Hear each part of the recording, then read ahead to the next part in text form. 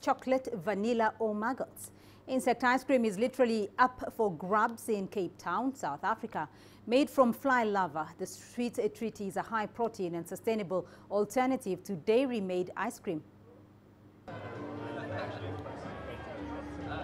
There has been a growing interest among Western consumers over the last few years for insect snacks, perceived as a more environmentally friendly food source. Now maggot farming is starting to feed the demand. Operating out of the Cape Town University of Technology, retailers Gourmet Grub are using black soldier fly larvae as a basis for ice cream. Insects are typically environmentally friendly and sustainable to farm because they use very little land, water and food to grow on.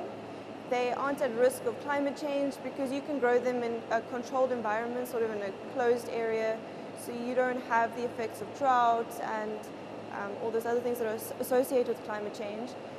And what's really great is they produce a lot of protein and fats and minerals by growing on what would typically be considered a waste product. The company claims fly larvae are processed together with other natural ingredients. Flavors such as cocoa and honey are added before being mixed together with the larvae in an ice cream making machine. Though nutritious, these ingredients might not appeal to everyone.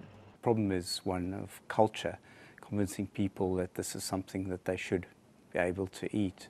Certainly from an environmental perspective, they're less damaging than the meat industry, which currently accounts for about 25% of global emissions, and that's a huge concern.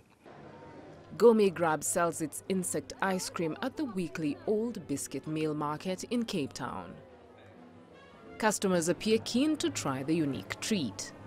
It tastes organic, basically like how you'd expect like a vegan ice cream maybe to taste. So it's nothing too unusual for sure.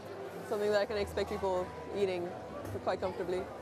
It tastes pretty good. It tastes like ice cream should taste. A little bit more earthy, a bit more organic taste.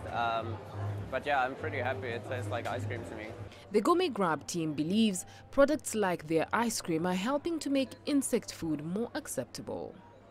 You think insects, and a lot of people have a mental barrier associated with that, but the ice cream has played a significant role in helping especially the Western consumers overcome that mental barrier.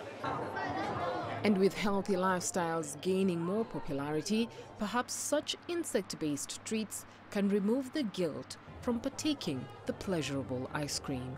Beryl Oro, CGTN.